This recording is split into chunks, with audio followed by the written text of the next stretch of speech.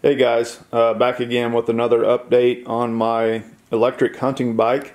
I wanted to find a way to be able to transport more gear to the woods, to my tree stand.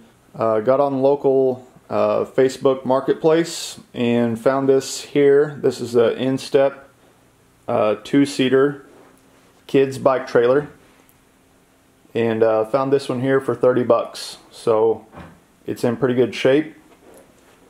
Comes with the coupler that goes to the through axle on the bike to the rear wheel.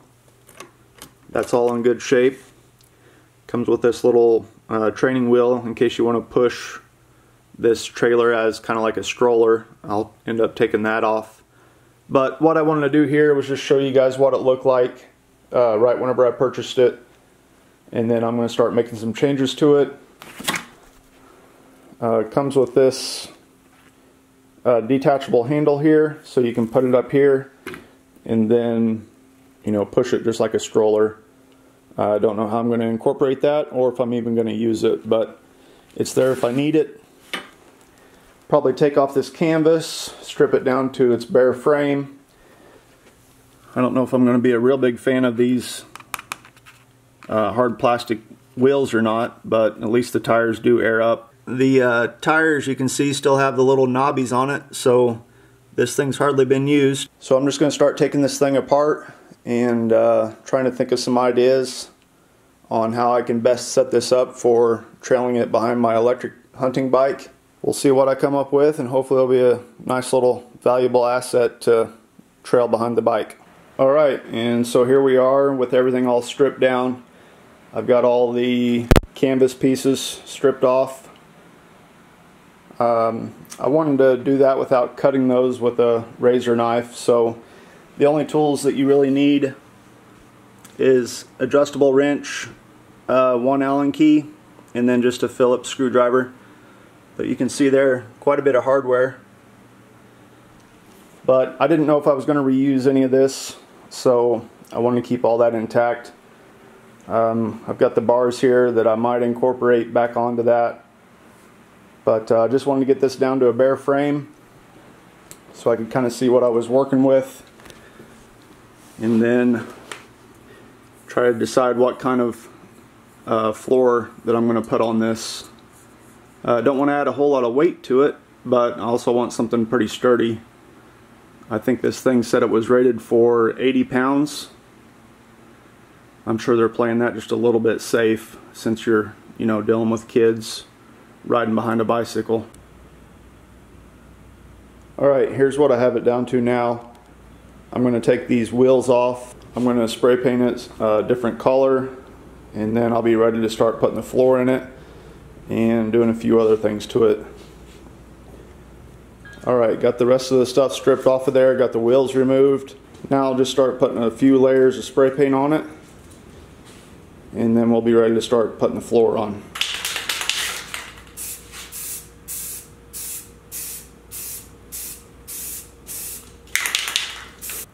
Alright, I've got the frame and the wheels painted. Painted the wheels black instead of that gray. Probably end up painting the inside of the wheels as well. So now I'm going to start working on the floor, and I'm going to cut the floor out of this piece of plywood here.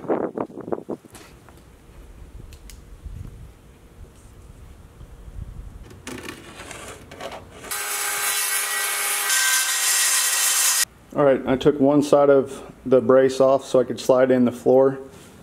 Had to go around and cut out the notches for these posts. I was thinking about just doing straight flatbed, but I wanted to incorporate these part of the original frame so I could tie stuff to it, and it just makes the overall trailer a little bit more rigid. So got all those cut out, and they're nice. I'm going to go ahead and paint this floor, and we'll keep moving along. Alright, so I went through and I drilled 4 holes in the frame so I could run these carriage bolts right through the frame, and then I'll drill in the same location, of course, right in the floor. So got my holes drilled.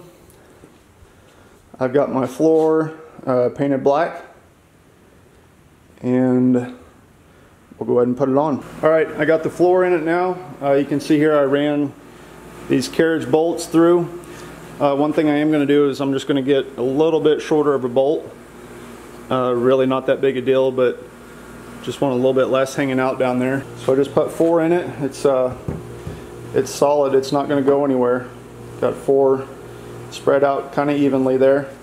What I'm going to do now for one final thing, just for some extra support and a place to kind of strap things to, I'm going to run some side panels right here on this frame. Kind of keep gear, you know, from moving left to right while it's in there, and just give me a spot to tie some more stuff down. So now I'm just taking some pine boards and I painted those black and ran a couple pilot holes through here. Then I'll just attach some sideboards on this and I'll pretty much be done at that point. So there's the finished product, guys.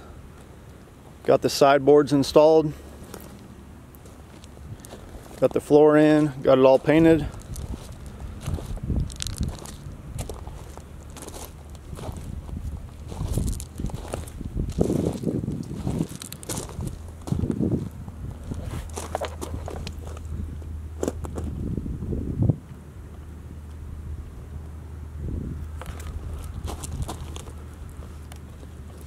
Might end up running some eye bolts just in a couple different spots for some tie straps, but one of the reasons I want to put these sideboards on was not only for gear and equipment,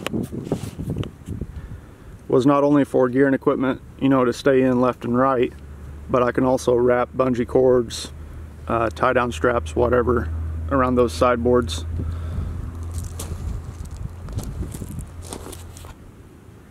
So pretty fun little project. Happy with how it turned out. Nut for the through axle on my bike is too big for the mounting piece that this utilizes, so I'll have to do some rigging on that. Then I'll make sure and come back and show you some videos of some gear and equipment on the trailer and see how the bike performs, see how it pulls. So if you have any questions on this project, just make sure and comment down below. Be happy to answer any questions you might have. So make sure and hit that subscribe button, like this video. Be safe, guys. We'll see ya. Bye.